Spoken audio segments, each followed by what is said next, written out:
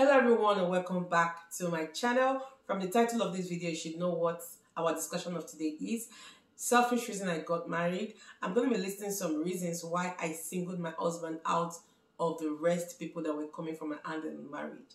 Yes, that's a lot of people marry for different reasons actually. We marry for love, we marry for money, we marry for security, we marry for passport, we marry for children, we marry for 1,000 reasons. Yes, but today I'm going to be singling out some of the things I picked out when I chose the husband I got married to today, okay? So if this is your first time, don't forget to smash the like button, subscribe to my channel, okay? You can also turn the notification bell on so as to get notified whenever I post a video. Come on, let's get started.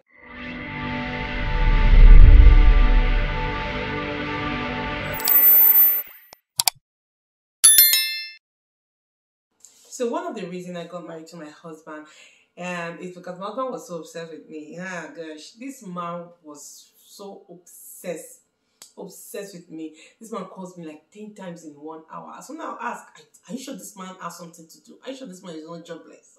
He's not jobless like this. Like, I don't understand this call. Like, my husband calls me so much. He sends me airtime. He gives me money. You know, love is giving. You know, so, yeah, yes. It's not like I'm being materialistic.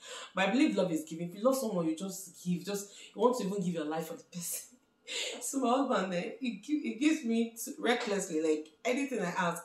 Then the latest BlackBerry came out. My husband, that is BlackBerry Touch 1. Like, I was among the first Nigerian that had BlackBerry Touch 1 when it came out. Like, that week that BlackBerry Touch 1 came out, my husband bought Touch 1 for me. The one that is slide up. That one is Touch 1, right? Yes, the slide. That one that is, yes, slide up, yeah. That was my first BlackBerry. Then when I see people using BlackBerry, I feel like, oh my God. Oh God, when? God, when? This God, when it will reach my turn? But for this life, there's no BlackBerry I did not use in this life. I was changing BlackBerry every 2 to 3 months. Any new one that come out, you'll be the one that like, babe, buy this one, sell that one, buy this one, sell it, take the money. You know, I was like, I still like this one, sell it now. This one is fine now.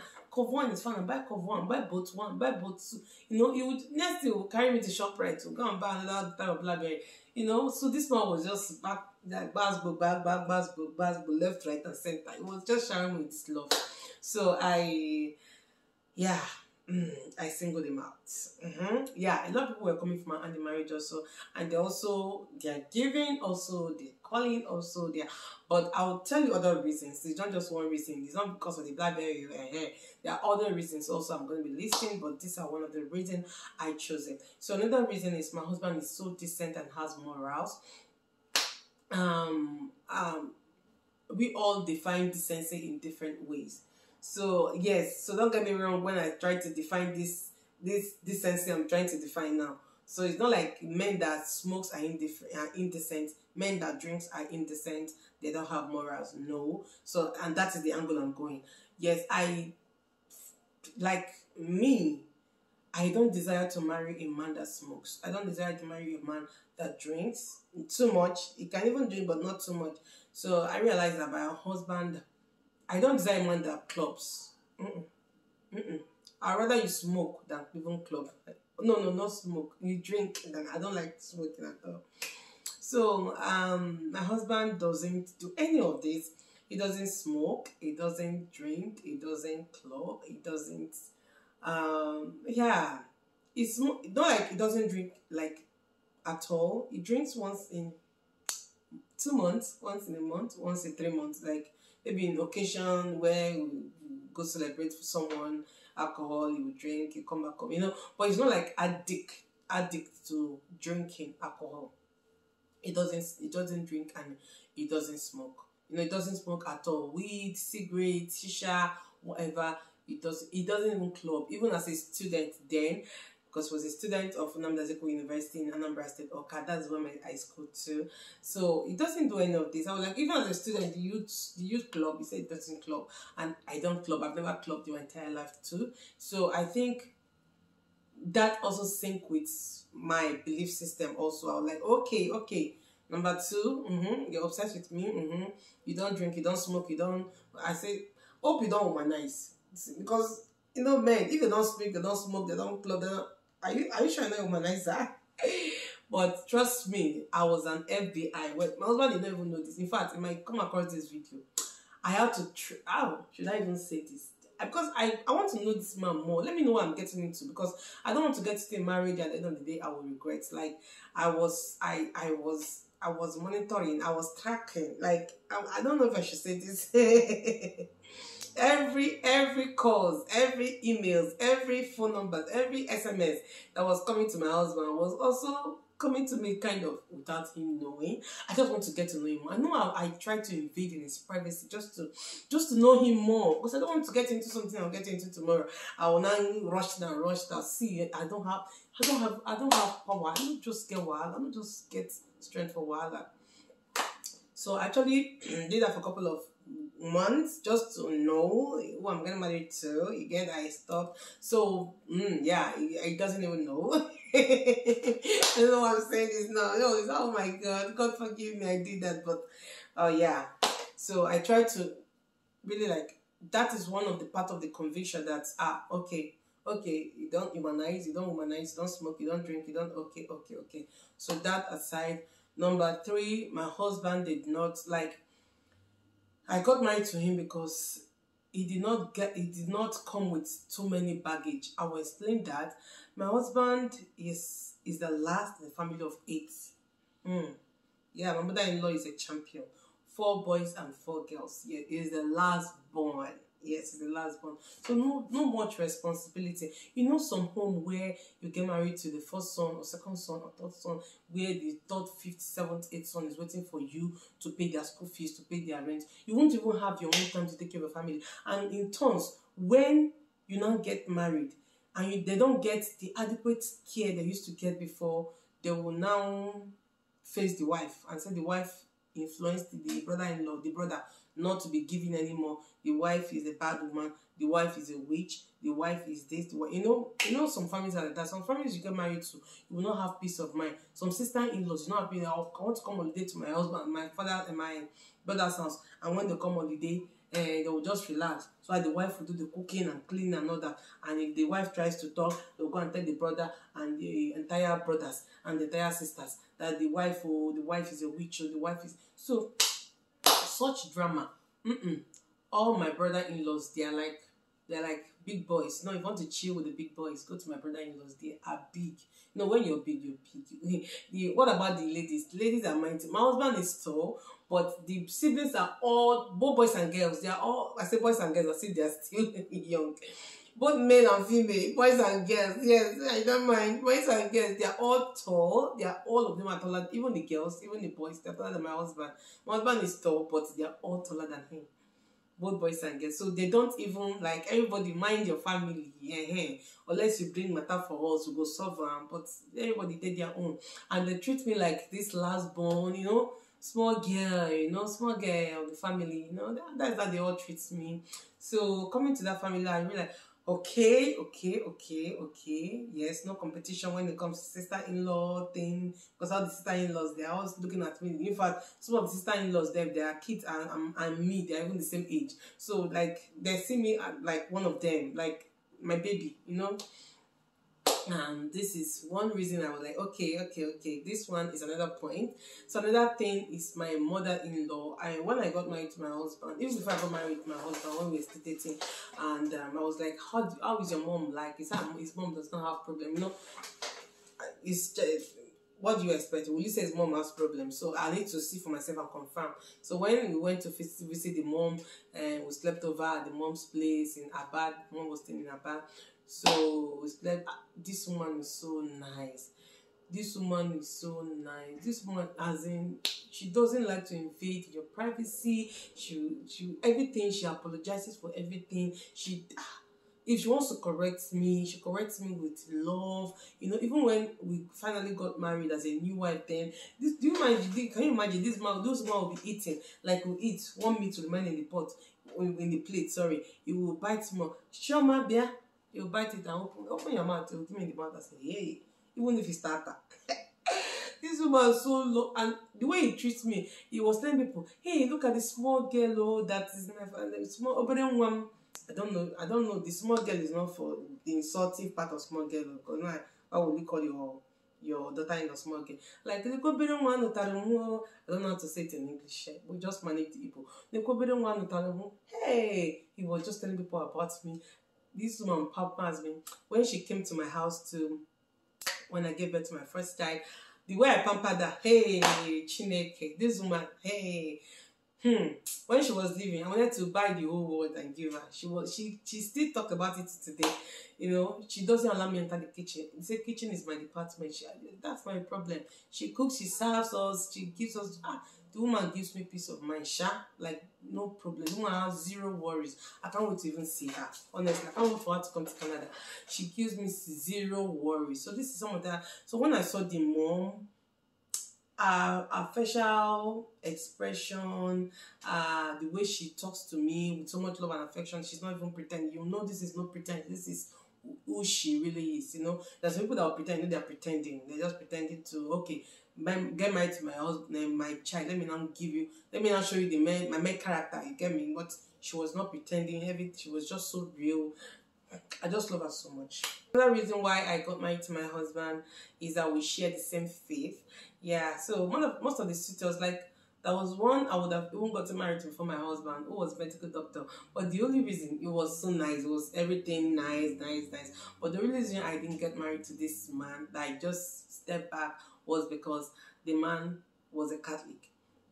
Don't get me wrong, it's not like I hate Catholic Church or Catholic people and all that. But you know, this is marriage we're talking about. I need to share the same belief system with you, the same faith with you.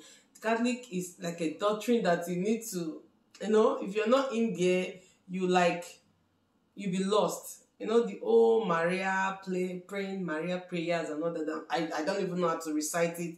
And coming into marriage, you know, you'll be totally lost, as if you know, I just do not want whatever that will shake my belief system, contrary to what, you know, I just do not want that. So that was the reason why I didn't marry that particular man. So in fact, that was one of the reasons, that was one of the questions I had to my husband, what church he attends. He said, though their family is Anglican family, the mom still attends Anglican, some of the sisters attend Anglican, but he attends Winners Chapel. I was like, okay, that's fine, that's fair enough. You know, he attends Winners Chapel, so I was like, okay, that's fair enough. You know, so it's not like I'm condemning Catholics. I have a lot of Catholic friends too.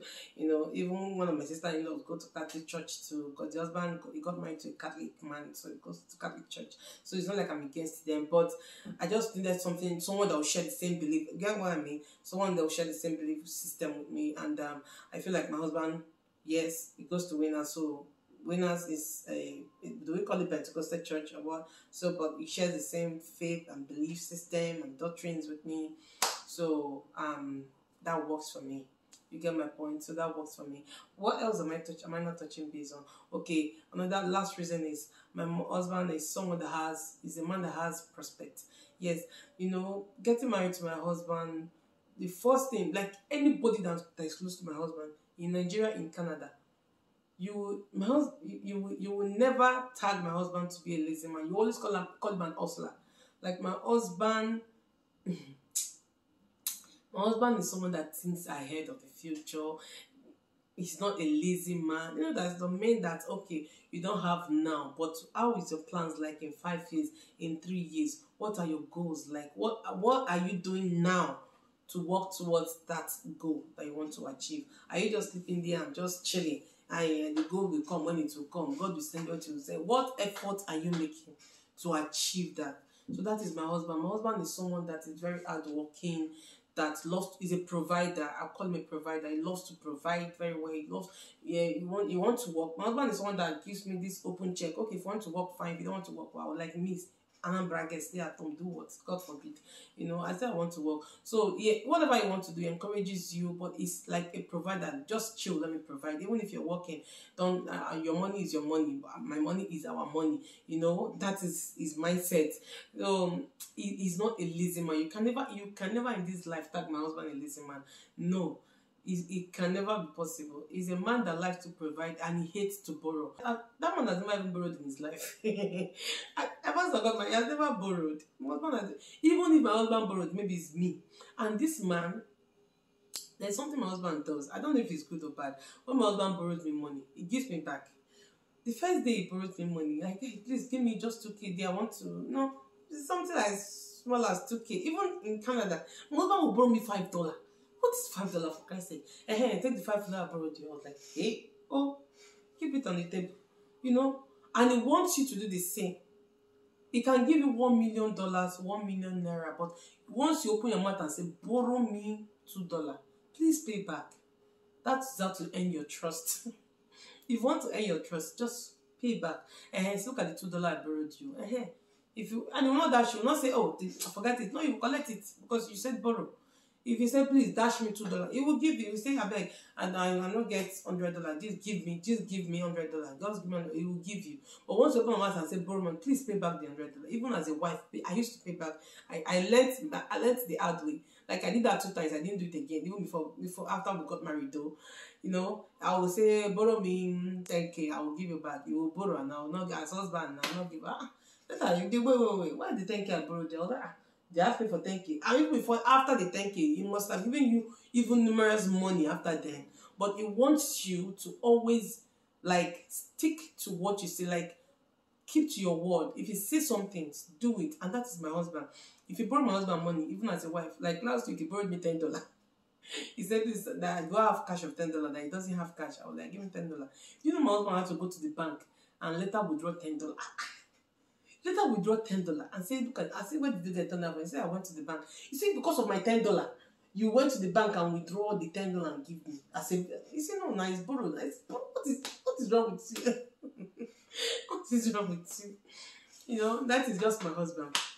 So, it's the man that sees the future that, you know, coming.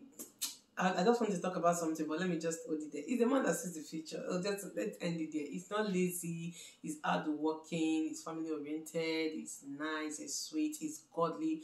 I'm just trying to wrap everything up. My husband is so godly, so godly. When we were trying to make our trip to abroad, our first destination was in United States for years and all that. My husband had to see the face of God. My husband went to church. He did dry fasting for 6 days. 6 days, no food, no water.